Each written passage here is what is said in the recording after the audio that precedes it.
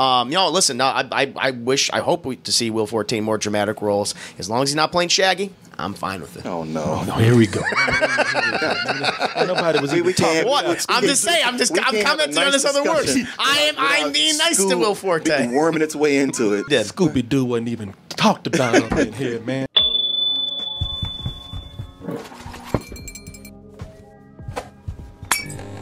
It's not going to be anything really quick, and I'm not going to even try to hold off my opinion on this. But I'm watching this show right now.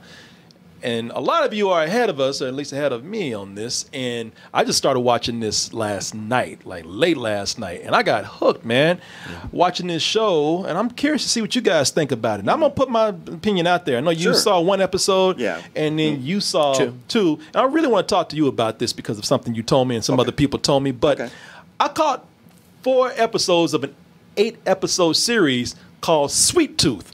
And I got to tell you, man, I'm sorry it took me a while because I've been watching some series on Netflix, and some of them, they've been hyped up, and I've been like, I don't know, man. Yeah, sometimes you watch something, and you're like, yeah, I don't think this is bad, but it's just not doing it for me. Yeah, and then they say it's #1, and we end up talking about it, and it's not even that big of a deal. But, man, I got to say, I really enjoyed the hell out of Sweet Tooth, at least what I saw. We have reason to believe that you are harboring an animal child. He's like, damn, that was badass. He's like, shit. And I was about to call you the N-word. I ain't gonna do that now. But I won't cry. I am sick of that sad ass girl though. I know. Damn girl, get on your meds or something. You couldn't be so depressed and ruining all these songs for me. I know. I love that song. What's she doing? Making it sad, depressing. The sad stuff happened in the show. In the trailer. Yeah, but why you gotta take my songs? Make up a song for the show. Plus the drums are so triumphant. Yeah, I know. And she comes in bringing it down. Yeah. That girl take girl take anything. Corey wants an uplifting song, when they're showcasing all the fucking genocide. And the virus and everything else. Straight out of Compton. Crazy Ice Cube. Man, I enjoy the writing in this so much, man. And probably it helps that I just didn't even know what this was about. I'd never heard of this. I'd never seen anything about this. Even when this was starting to become popular and it was getting hyped on Netflix and people were about to watch it, and it was, people were learning that this was based on a graphic novel. Even then, I didn't know. I thought that was an elf or something. I thought there was some medieval shit going on. I didn't know anything. I didn't see the antlers right there. Fantasy. Yeah, I thought it was an elf that likes candy. I didn't know what it was, man. So going in, not knowing anything is a big help because it really does help when you're going with no bias at all. Which is why I'm glad I never read the graphic novel right there, because I definitely do go in with biases on a lot of things. But I'm able to get rid of them. But and that's especially when it comes to stuff that I've seen before with the apocalyptic genre, the post-apocalyptic genre. I just got through. Now you talk about bias. I love that book, The Stand, and I had a bias going into everything that has been adapted from that. We just saw the new adaptation that was on Paramount Plus. Yeah. Welcome to the Boulder Free Zone. Stu Redmond. Which one of you is Larry Underwood? That is something where I was able to remove my bias because I really love that book. But even to be fair, I had to come as much as I want to love this series, man.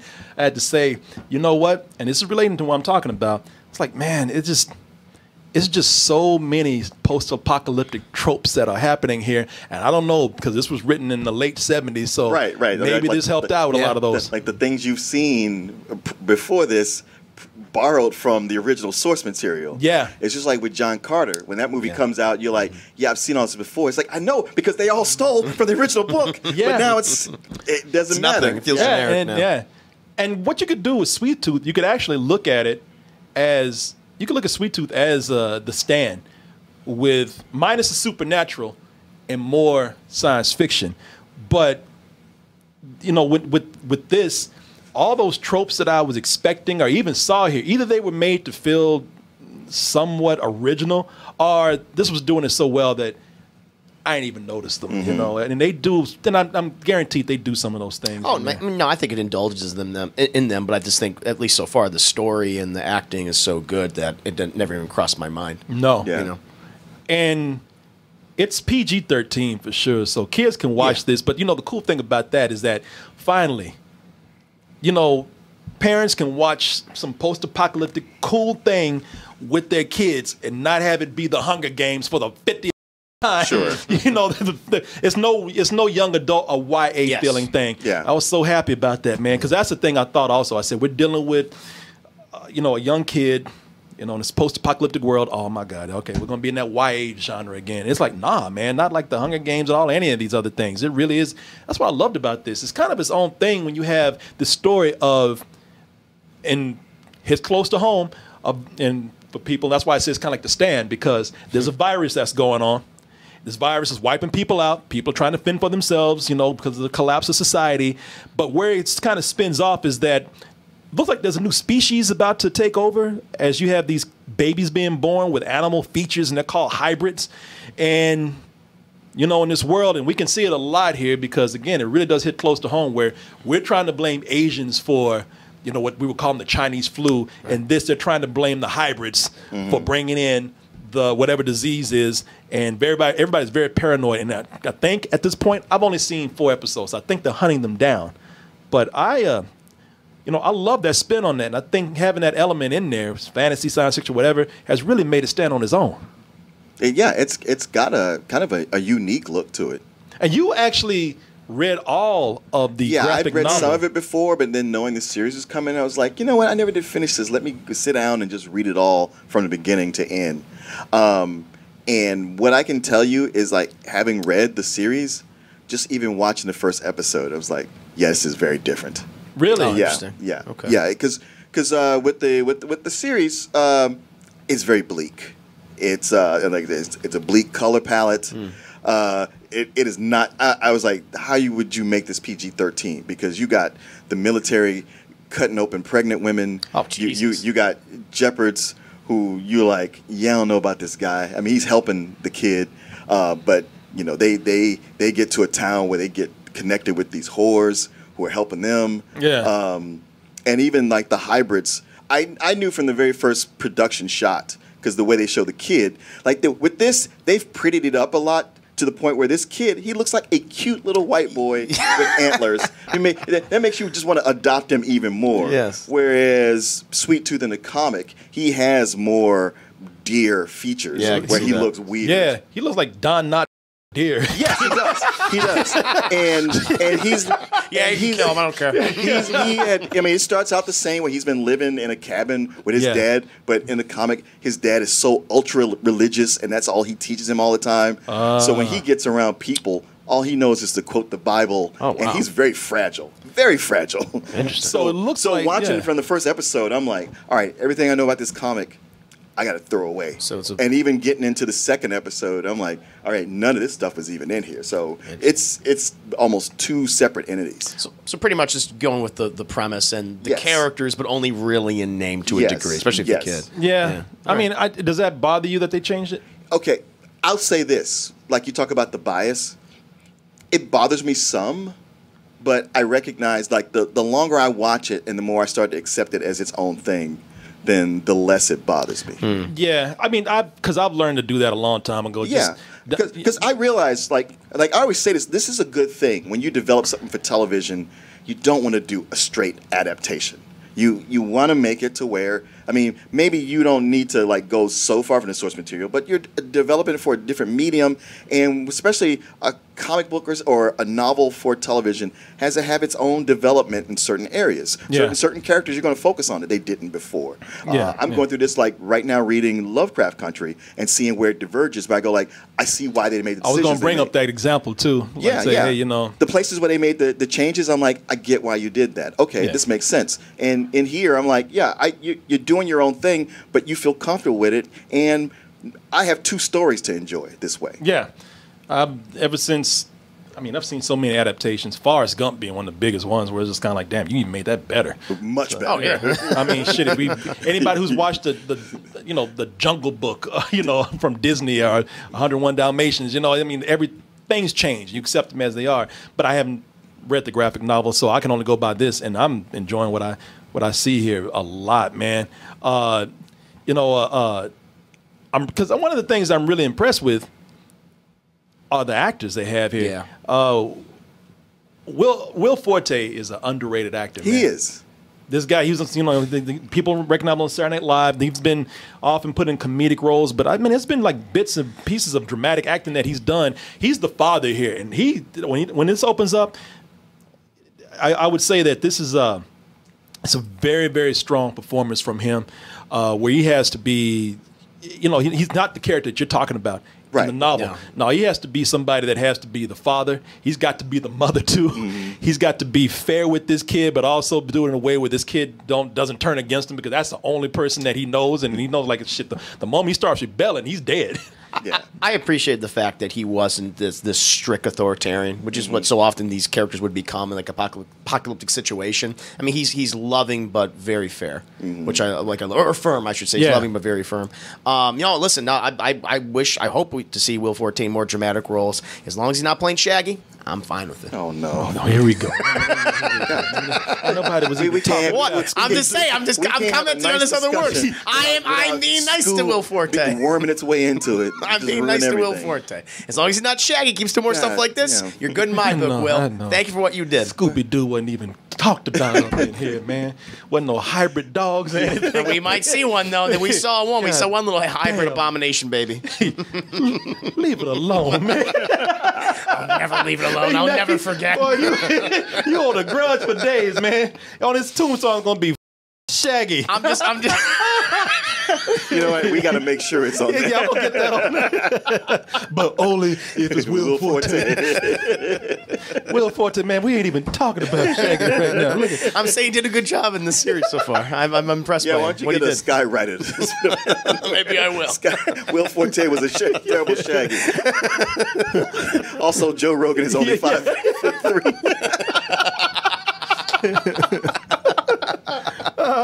But to your points, yes, he's good.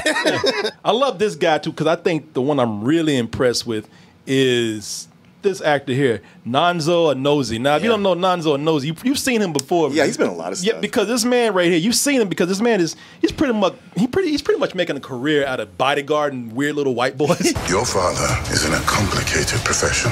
Yeah, just put antlers on Artemis Fowl, put him in a better movie, and you kind of have what's going on here. Yeah, that was him. And he was the big black dude in Artemis Fowl. And Ender's Game. Oh, that's right, he wasn't in this game. Yeah. I think that's the first thing I saw him in. Yeah. And then Game of Thrones. And He's so good here, though, man. He's so good. He plays. Well, you know what? I'm not going to tell you because it's a great reveal. Now, they probably you might have seen it somewhere else. they or read about tease it. it in the first episode. They tease it, but I Yeah. don't want to say anything because I want people to see the tease. Okay. Because the tease happens very cool. Hey. Because I knew what he was before I saw it, but if you didn't, it'd be like, oh wow, that's kind of cool. You know, what's happening with this character? You already see him here, so when you see it, it's gonna be like, that's kind of awesome what they did right there. But what I like about these characters mostly is how all of them are kind of having their own overarching storylines. Like a lot of these people stand on their own. They have their own subplots happening, and you can see very early how these subplots are going to merge. And this is cool, but I'm just warning you right now, as somebody who hasn't finished with this, I dread seeing where this is going because it's going to be dark as shit where this goes to. And the writing is so good that I'm ready to handle it, but it's going to be rough, I think. Embrace because the darkness. Oh man, I had no choice. I wonder how dark it would get because you described the comic as they're cutting open pregnant ladies and things like that. That's pretty goddamn dark. Yeah. Or just outright murdering people. So much murder. Sure, and we see that we see people die in this show, but it's very much that PG-13 violence as you described. Yeah. So in terms of goriness and things like that, probably not that dark, but more maybe emotional. Well, no, it's definitely emotional because what was going on here is that you can tell that there are some good people. I forgot this actor's name. The doctor. The doctor. I forget his name too. But he's been in a lot of things. He was just in Leona Holmes. and a couple other things I saw him in. But man, they got good people who are faced with some really hard morality choices. Yeah. And I wonder how that's going to play later on. Enola Holmes. I'm sorry. You mix the letters around. Man, that's why I'm dyslexia. Yeah, I'm gonna blame it on dyslexia. And that's why I don't play Scrabble. I'm afraid of what choices are gonna have to be made. I'm afraid of what people are gonna have to face themselves to do, what hardships people are gonna have to become to survive in this world, or for other people that they care about. And really for even being PG-13, they do some really things in here, man. By the time I got to the third episode, they have all these different facets. Another cool thing about this series is that they have all these different facets of society. And some have just embraced just being, just rough people. It's almost like the barbaric, Wild West. Some people are civilized to where it's like the West. It's not exactly wild. And some people still have the suburbs that look very modern. Yeah. And the suburbs are kind of than the Wild West part, because at least you know what people are. The suburbs are still trying to keep this veil of civility and having fun and parties and whatnot, and they are some cold ass people, man. And that's some of the things that really makes me queasy going into it too, man. It looks great. This is something where, you know what I like about this? This is that kind of apocalyptic movie that looks so good it makes you feel like you might have a chance. Yes. Because I know, listen, I've already accepted that if the apocalypse happens, a zombie or whatever, I'm gonna be one of the first to go. You got to put a bullet in my head, probably. I know I'm gonna be torn up, or human beings gonna eat me or something. Yeah. I'm not gonna win any apocalyptic lottery. Yeah. But here, this looks so good in some parts, man. Not these military parts, really, but this is where you have like these beautiful landscapes, a lot of green, a lot of mountains, a lot of vistas and whatnot, and it's just and a lot of just hopeful moments in there too. Like when this moment here, when this woman who is alone, you'll see her character in the series where she's out in the middle of the city and she just kind of sees these elephants and she's like, you know what? Yes, this is terrible, but I found myself. Elephants. I like elephants. That's what I learned. It's so good. It's like, I would not be like, this makes me like, oh, shit. We saw one of them like just go by a car, like, make the away. It takes one and you're dead. Yeah. But, Yeah, no, it's I like it, man. I really do enjoy this, and I'm looking forward to where this is going. If I had any problem with anybody in here, it would probably be Sweet Tooth. Sweet Tooth can't keep his little ass out of trouble. He's precocious. Yeah, I mean, I get it. He doesn't know the world. Yeah, he doesn't. Yeah, but there are times though when those antlers they look like they are pretty much taped on his head. You can see the little stumps where it's like it was glued on or something. There's a headband with it. I mean, obviously, what it is probably a headband with a wig. Yeah, exactly what it is. Probably so. Yeah. But I mean, that doesn't bother me. I will say, like, how they use their budget, because it's such a. I mean, yes, there's animal hybrids, and it's in a pandemic like post-apocalyptic scenario. They use their budget very well. When they have CGI, it's like, this is acceptable for this series. It never really bothered me to a degree. So yeah, I like at least in these first two episodes, all the action scenarios that they've had, or like the certain moments, it all felt very real and grounded, and I appreciate it for that. Yeah. Yes, same here, man. I really, Martin. I mean, after seeing one episode, are you interested in watching more? I am. The first episode didn't grab me as much as I hoped, but then I started watching the second one, and like I said, I'm shedding my bias and just being more like, all right, well, I do want to see where this goes. It is an interesting thing. Like you saw the picture of Gus on the cover, number 1. And I was telling you how in the comic he has more animal features.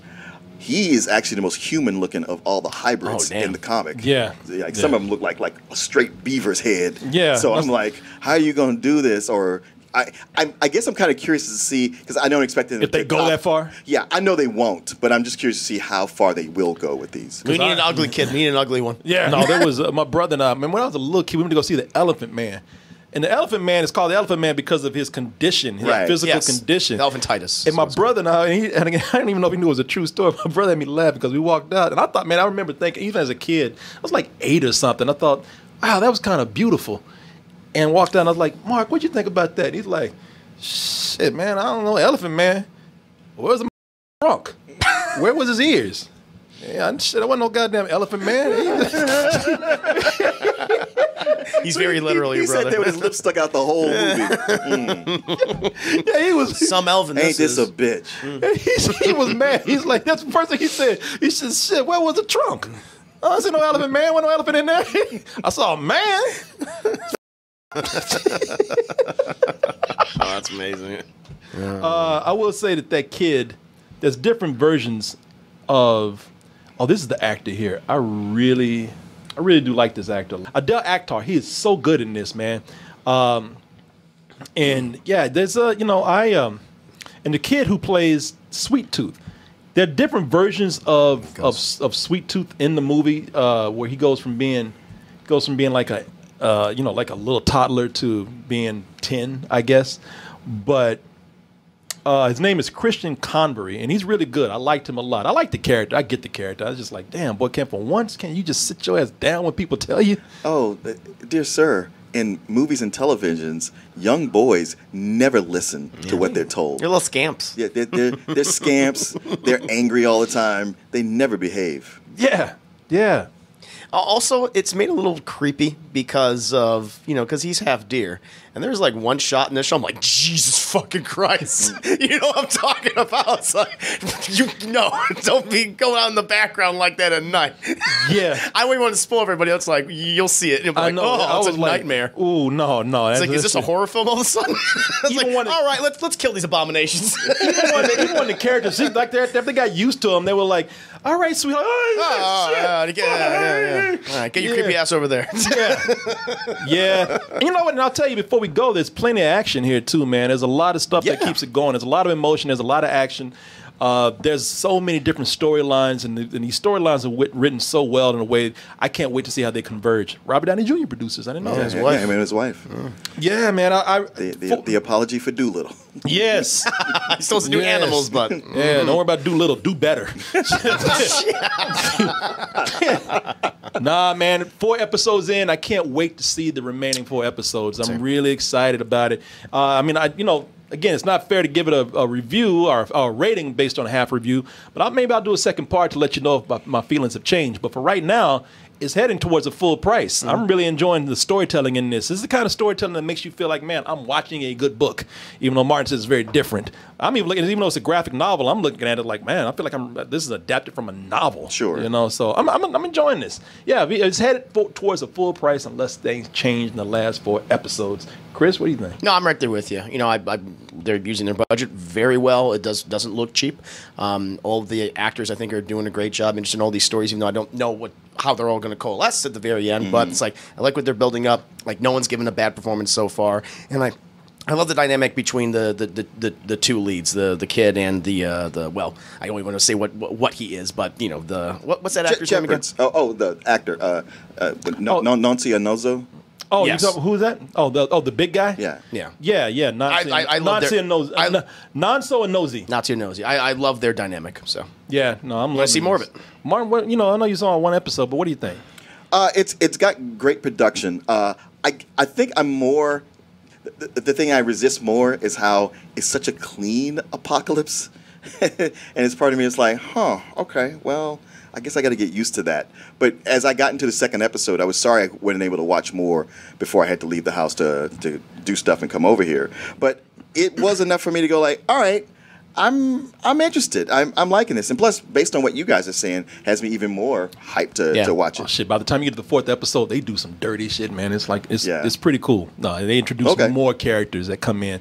And you know what? And we say apocalyptic, but it's not, I can see why you say it's clean because it's not really, really apocalyptic. And as you get into the 4th episode, you see like society is not gone. Yeah. That virus is going in waves. Mm. So that's why I say some places feel like a Western town. Sure. The suburbs and other places are still held up. Yeah. So it's not like a pure apocalyptic. It's just a term we use because it feels so close to that category. Well, I wonder about everybody who did things about pandemics.